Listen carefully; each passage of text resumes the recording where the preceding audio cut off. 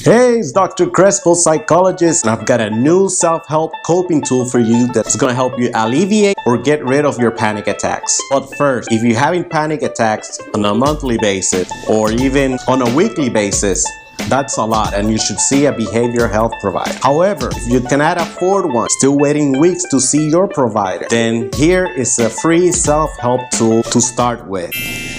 It's called Interoceptive Exposure Therapy. It's like a behavioral vaccine for panic symptoms because it works when you do exercises that bring about the physical sensations of a panic attack. The studies I've looked at have shown that 60 to 90% of people were panic-free after 12 sessions, so it's worth the shot. It is not dangerous, but even people without panic tend to feel discomfort. However, it is part of the exercise. So here's how it works. The first activity, what you'll do is over-breathe for 1 minute.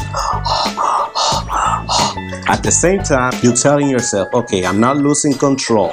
I'm not losing my mind. Then you move down to the next activity. 1, you need to complete the task at the respective time. So if it says 30 seconds, do it for 30 seconds. It says 2 minutes, do it for 2 minutes. Try to focus on the sensations that you experience during each exercise. You also want to try this by yourself. You don't want any distractions. That's the best way to do it. You want to go above and beyond? Try it for 30 days. Track your panic attacks and see if you notice any change. Also, try it in different places. The kitchen, outside. Try to do it at least twice a day. It takes about 10-15 minutes to do this. I'm going to upload this checklist.